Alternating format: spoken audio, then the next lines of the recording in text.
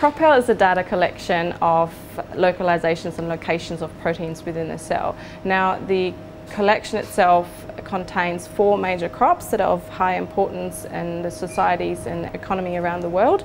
That includes rice and corn, but also more recent research species such as wheat and barley. So the aim of CropPAL is to really bring together data sets from around the world. There's people all over the place making this information. If we can aggregate that and put it in one place, it helps in a variety of ways. Now, we thought maybe we need to find out by doing experiments, but in fact we found that there's an awful lot of data already out there. It's already available. It just had never been put together.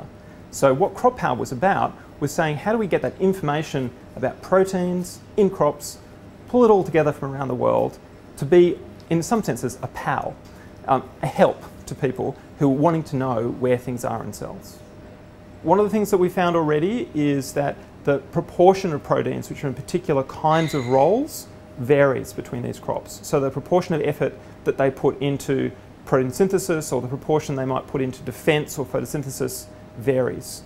And so this is important in understanding why we have these major crops, why they're grown in different locations, and what the economic opportunities are for different plants as the climate changes to actually cope with the future world requirements we have to feed the planet.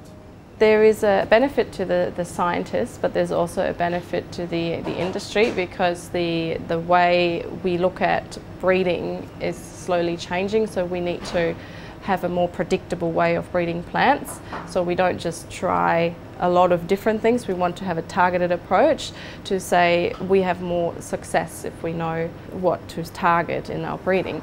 So by using this data, we will be able to unlock more knowledge about the functions and the proteins in the plant and to develop more competitive crop plants.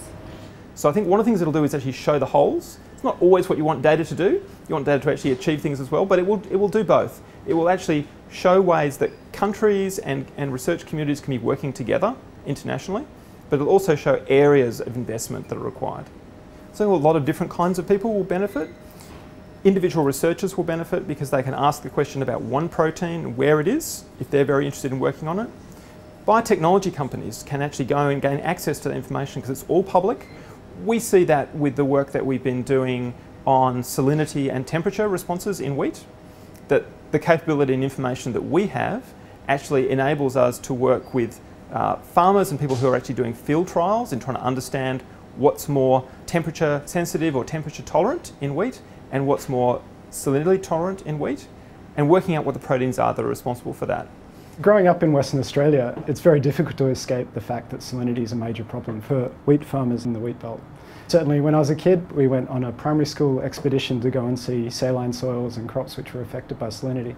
And I suppose that affected me. It made me see that landowners and farmers are suffering, and that with biochemistry and new techniques that we have here, we can really bring solutions to them to help Australia succeed and help our farmers succeed.